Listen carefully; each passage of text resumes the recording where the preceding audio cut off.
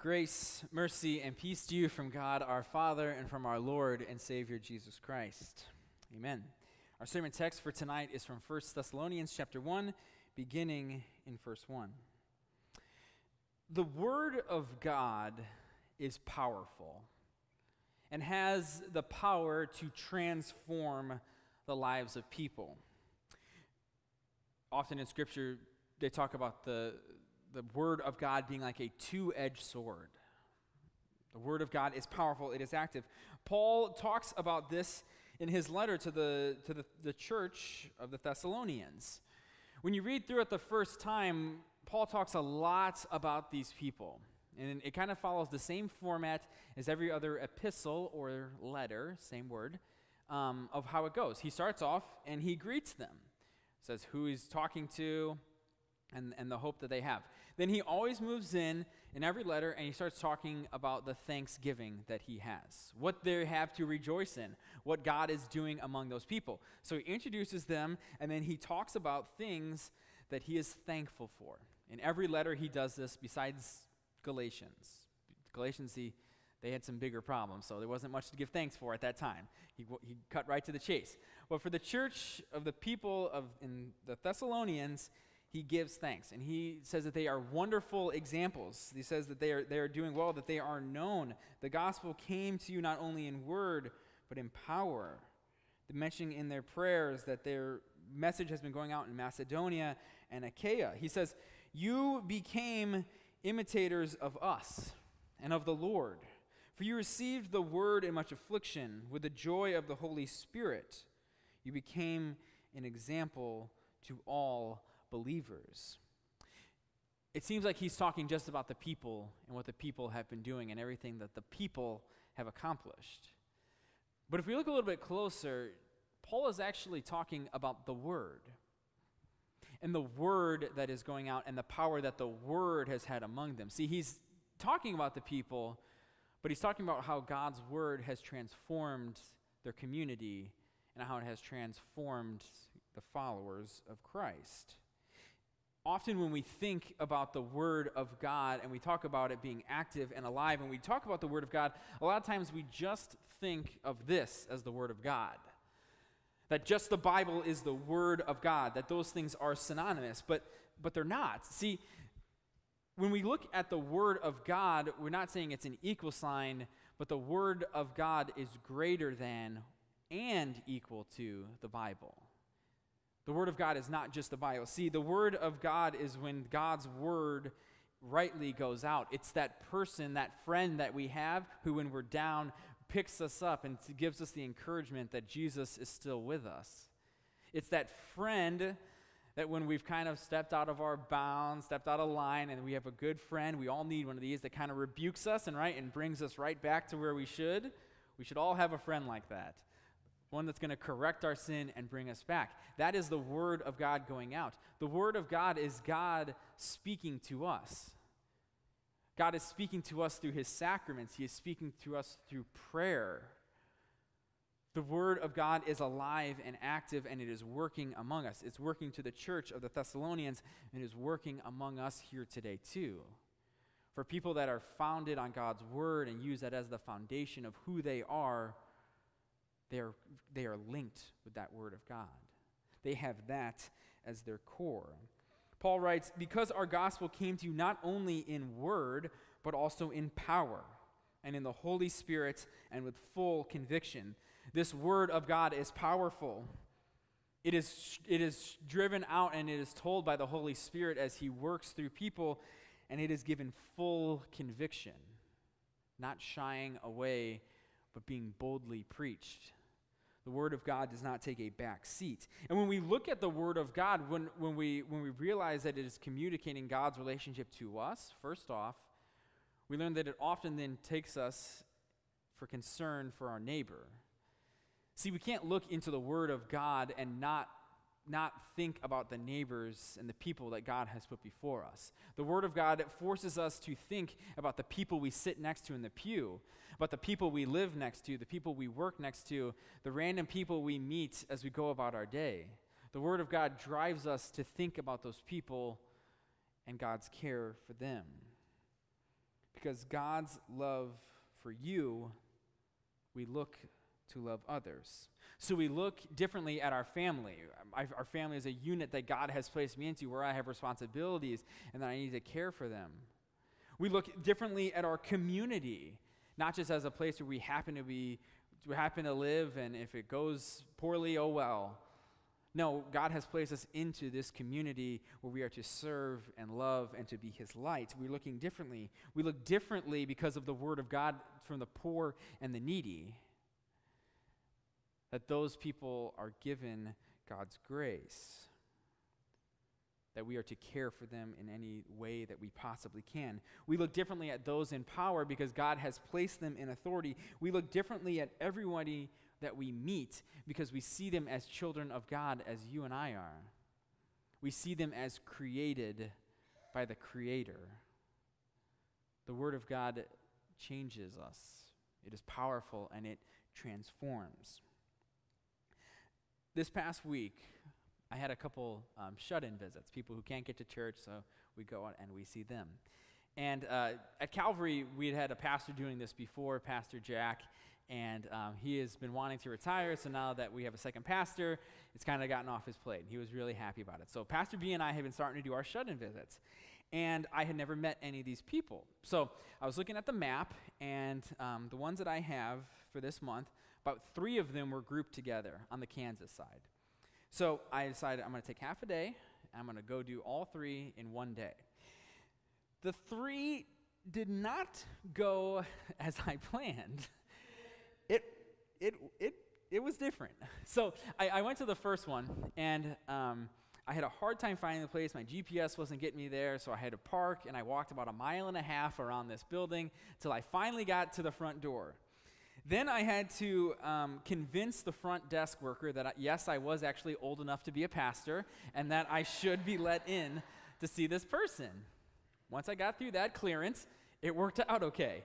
So I walked in, and the first woman that I saw had advanced dementia. And so we kind of had the same conversation over and over and over. You guys are nodding. You've been in this situation. So you hear the same questions, and you just answer them with bravado, and you just keep on going through. Wonderful woman. It was a wonderful time. But you gotta have that rhythm and get into the same things. I asked her before I left if we could pray the Lord's Prayer together. And she said, yeah, sure, okay.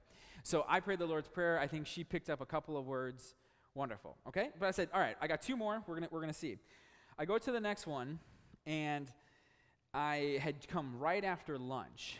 And the second person that I saw did not have a good lunch. She was not having a good day. And this person, she repeats a lot of things. And so when I went in there, I was talking with her, said, I'm the new pastor at Calvary, and my name is Pastor Tim. And she kept repeating to me, you need to leave now. You need to leave now. You need to leave now. So I said, are you sure? I just got here, and I would love to do it. And she said, no, you need to leave now. You need to leave now. I said, okay, well, would you mind if I pray the Lord's Prayer? And she didn't really say anything. So we prayed the Lord's Prayer together, and I was off on my way, off to my third one. All right, I got one more. Went to the third one, and this was at a smaller group home. So there was about 6 people receiving care and about 2 people giving care. Really small, intimate setting. I thought, oh, this is going to be wonderful. The third person I saw did not talk.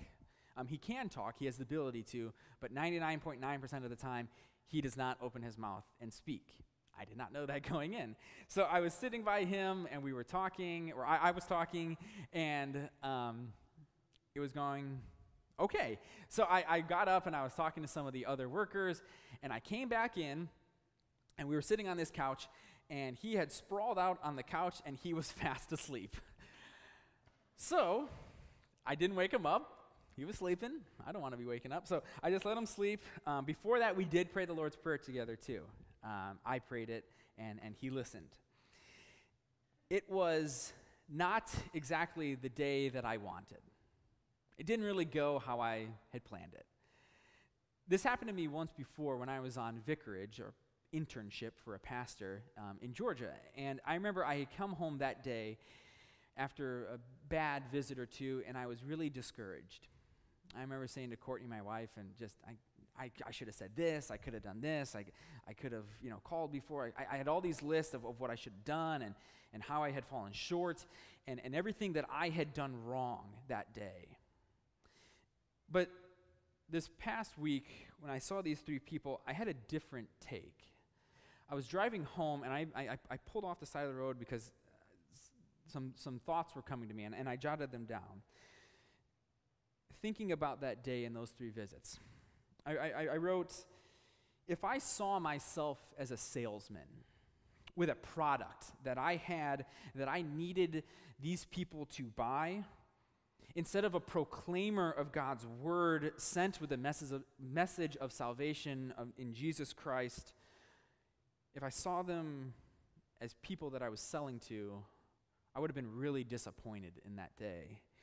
If I saw these individuals based on their work and what they were contributing to society, or if I saw them as a burden or a drain of resources instead of a child of God that, just like me, is defined by what God has done for me, not what I can do for God, if I saw them as a burden and a drain of resources, I would have been really disappointed by that day. If I saw my job as a pastor as the burden of bringing people to faith, that it was my words and my actions of what everything I could do to bring these people to faith, instead of the Holy Spirit working through me, working with these people, as God's word is powerful and active, and the Holy Spirit working through those words and those actions and those presence and his servants like that he sends out, if I had thought that the whole burden was on me and it was all about my actions, I would have been really, really disappointed in that day. If I saw the Lord's Prayer that I prayed 3 times, basically by myself, if I saw that just as a boring old prayer that has no meaning anymore, if I saw it as that instead of a prayer that was given to us from Jesus Christ's lips himself as a model of prayer, if I saw it as just a boring old prayer, I would have thought the day was a big disappointment. Overall, if I thought that my life and faith were all about me and my accomplishments and what I could bring before God and what I had to do for these people, I would have been sorely and utterly disappointed in that day. But I wasn't disappointed. I wasn't disappointed because I read in Scripture that God's word never comes back empty, that when God's word goes out, he has an intended purpose for it, and it will achieve just what God wills. That no actions of my own, or the burden is not on me, or it's not my accomplishments or how I can perfectly say it, or it's not about these people responding to me in the way that I want them to respond, but instead it is about God's word going out and being powerful and active. Because of that, I saw this day as a wonderful opportunity that God's word was proclaimed 3 times to 3 individuals that needs God's grace just as much as I do. That is not a disappointment. That is a reason to celebrate.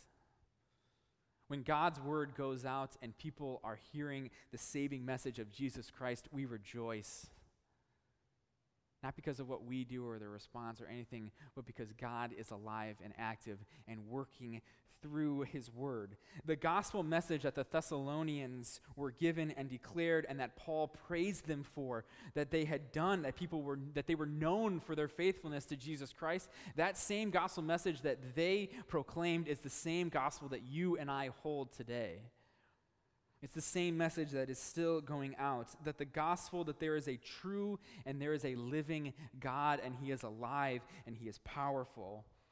And this God had a son, he still does, and this son came to earth and died. And out of his love, God did not stop there, but God overturned this by raising his son from the dead. And now this son living in heaven, seated at the right hand, will return and save us from our idols. Anything that distracts us from following God. That God came down, arose, and will come back. For Christ has died, Christ has risen, Christ will come again. This is the gospel message that we hold on to, that is alive and active in God's word. Through no doings of our own, but through the work of the Holy Spirit. May we as a church, as individuals, proclaim this message boldly and loudly, that there is forgiveness of sins in Jesus Christ. May we declare this message to our families, to our friends, to our city, our community, to Waldo, to Kansas City. And may we declare this message even to the world. Amen.